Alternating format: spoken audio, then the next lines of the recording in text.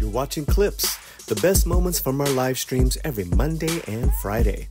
Don't miss out. Watchale.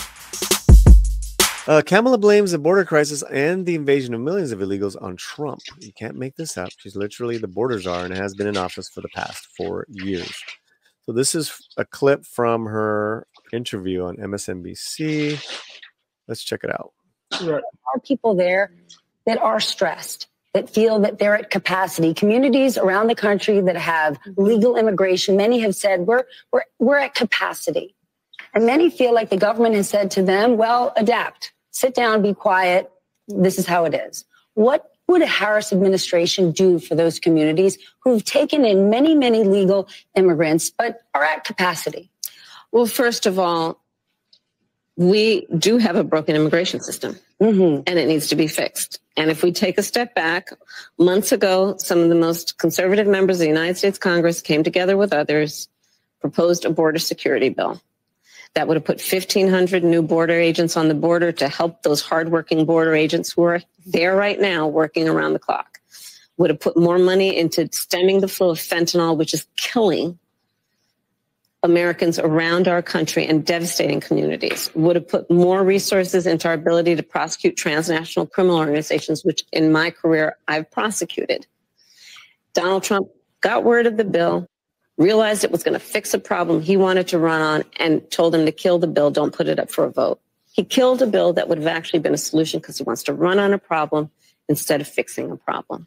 And that's part of what needs to be addressed. And my pledge is that when elected president, if the American people will have me, I will bring that bill back and I will sign it into law. And we need a comprehensive plan that includes what we need to do to fortify not only our border, but deal with the fact that we also need to create pathways for people to earn citizenship. There are people there.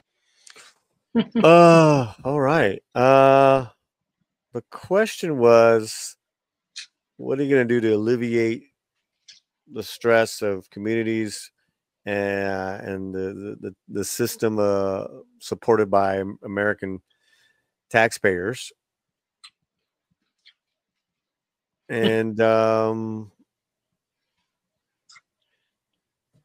answer was yeah, it really wasn't it was more of like, let's take it back, because there was this. I've already heard this answer. right. To me, this is not an answer. For me, an answer would have been, and we're really interested in what she has to say when she's on the border, because that's the big hype today. Right.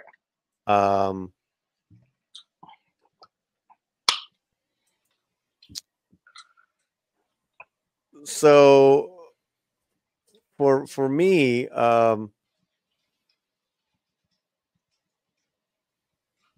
it just seems that she's just avoiding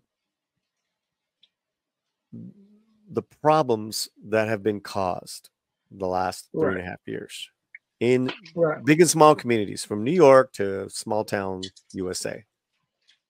And that's because this is on her. All this has been happening on her watch. Right. You could say it was continued from Trump. That's fine. I don't care. You guys have been in charge the last 3.5 years. I'd actually would point to some success. It's like, look, I don't know why she hasn't been talking about the root and causes. It's like, okay, well, I got over $4 billion raised. $1 billion went to Mexico, to this one town, and we got this plant by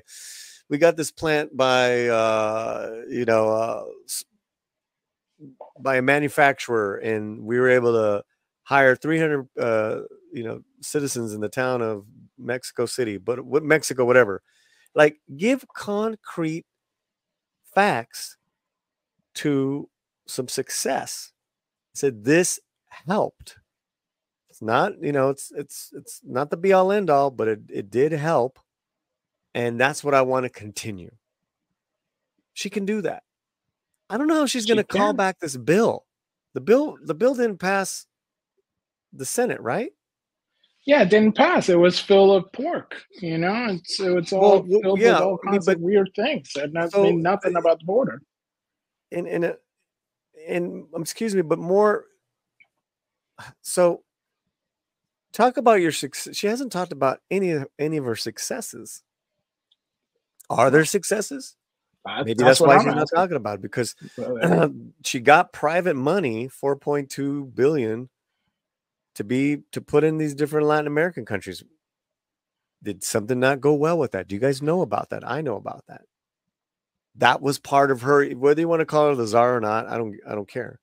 But that was the responsibilities given from Biden to her. She got to go and kind of take the problem head on from the roots and causes, which I respect. Because you can do that, then you can also reform the U.S. immigration system.